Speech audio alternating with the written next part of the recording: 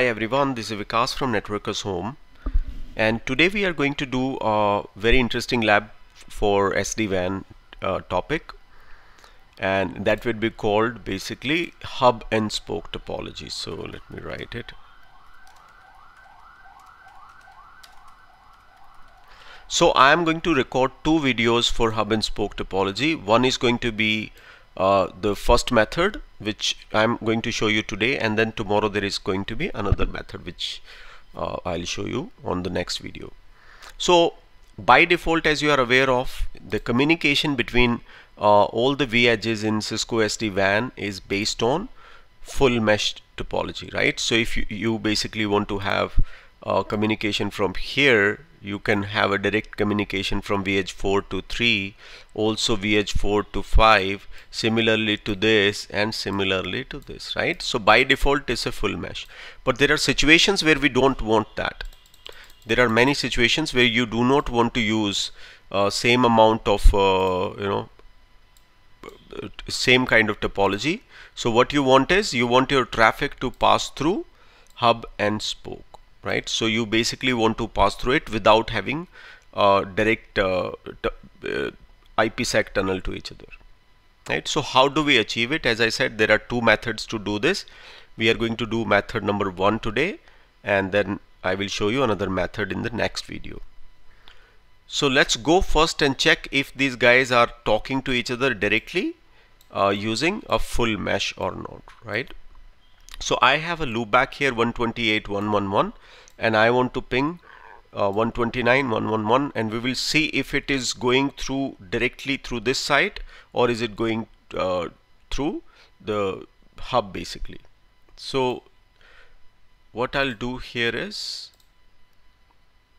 I'll first go to network. We'll pick up device number 5, which is VH site 19, right?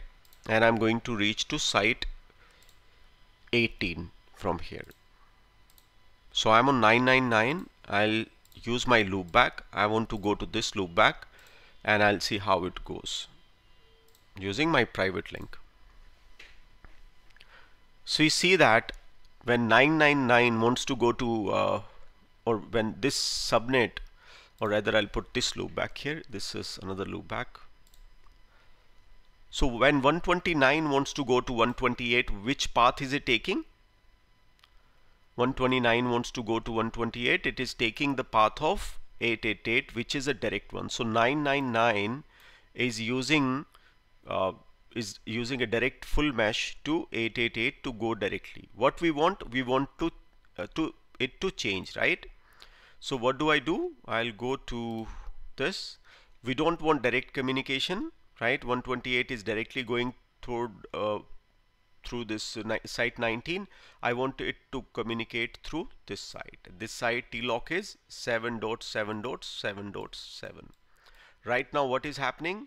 He is going through a direct one. So the TLOC of this site that we are seeing here is 8.8.8.8, and this one is 9.9.9.9. So I want 888 or 999 not to have a direct tunnel to each other, but they should be passing through 777. But right now that is not the case, because 999 can directly go through 888. So what do? I'll create a policy. So I'm going to use method number 1. What do? I'll create couple of sites. You see that some sites are already there, and if I try to delete that, I think they are part of some policy or something. I'll not be able to delete. So I've created 3 sites. I'll show you how is that the sites are created. I just named it site hub, and number is 17. Similarly, 18 spoke, 19 is spoke, 17 is hub, right? Then I have opted for creation of a VPN, which VPN, this topology is for VPN number 15, and I've also created a TLOC, my hub TLOC. I just need my hub TLOC, which is 777. If you look at my topology, there are 2 links actually on 777, but this link I have shut down. So I'm using one link only right now at this time. So what I'll do is I have these 3 items ready. I'll just go to next, and then I will basically go to hub and spoke, and I'll give it a name, hub spoke, and I'll say topology. Okay, and I'll choose VPN number, which is 15,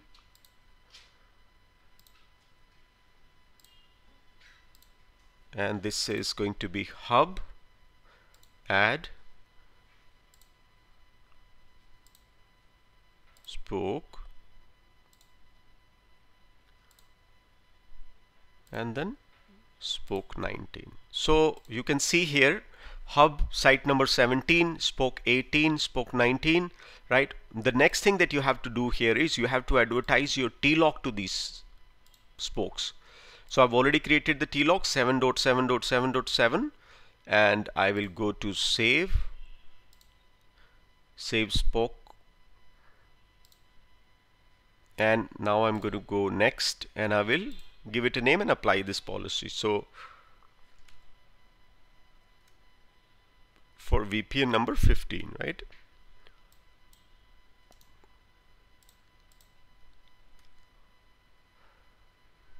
Okay, and if we want to preview the policy, we can see it here. You see that TLOC is being set, right? Save the policy. Once you save the policy, we have to apply it to vSmart, right? So I'll just go ahead and apply it to vSmart. Once this is done, I will go back to check the same communication. I'll go back to the same VH5 site 19, and I'll try to go to site 18, but this time it should not be directly.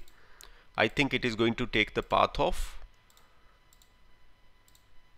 my hub, right? So try to simulate. You see that now it is actually passing through 777, same network. Sorry, I'll put it 129, right? So it's passing through this. Also we can verify this by looking at here, show IP route. What are my routes for the other site, right? This is my site 18. These are the routes for site 18, right? Where are they coming from? These are coming from 777. What if I remove this policy? I'll just go ahead and remove this policy,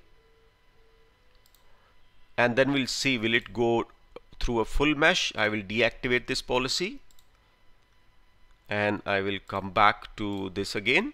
You see that? What is the path for him? Hub, right? But now once the policy is removed, it will go back to its initial state of direct mesh, and it will have a route of the same route it is having now through 888. Right? And there are two links active basically, so I have not opted for the second link. So I should have gone and selected for, no, this is not for this one, for the hub, right? So this is fine. This is the output. I do not want these routes to come through the direct neighborship. So what do? I'm sitting at VH5. Remember that I'm on site 19. These routes are site 18, right? And they have to pass through site 17. So what we'll do is I'll just go back one more time, and I will activate this policy, and you will see the difference again. Okay, so let's see if it goes through hub and spoke or not. You see that? What was the stage before applying the policy on the top? Same networks, 888, direct neighborship. As soon as the policy is applied, what happened? Now 777, right? So this is method 1 of hub and spoke topology. In the next video, I will show you method 2 of doing the same task but using custom TLOC control. Using the control policy, using the central control policy like this one, but not hub and spoke topology method, but a custom TLOC control method. So that's all for this video. I hope you liked the video. Thank you.